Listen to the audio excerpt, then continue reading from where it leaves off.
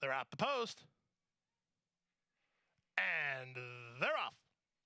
From the inside, Dream Shot and Malibu's Most Wanted begin the best. BK Master Key is being sent between horses to try to join the top flight. Trying to get over is Zarmo and also stuck a bit wide, Nephew Howard D in the run to the first turn. Dream Shot uses the inside position to cut the corner and lead it by a length and a half over Malibu's Most Wanted second. BK Master Key is now third. Albert Charles is racing from fourth.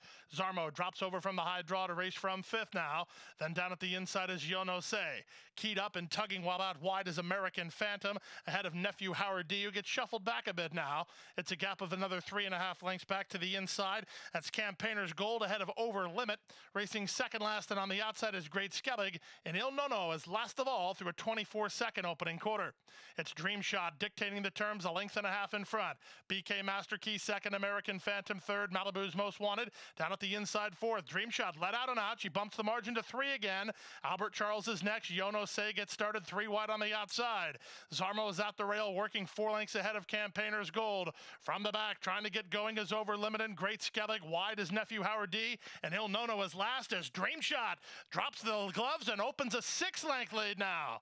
Racing from second, that's Yono Say trying to bridge the gap. The rest are struggling in behind as Dream Shot tries to throw the knockout blow. And it looks like he's done it. He's opened 7 and there's nobody gaining ground.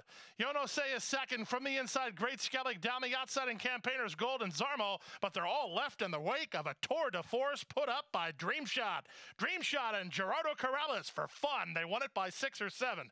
Great Skellig was second, close third, Yono Say or Campaigner's Gold, then Zarmo and Il Nono in 1:30 and 3.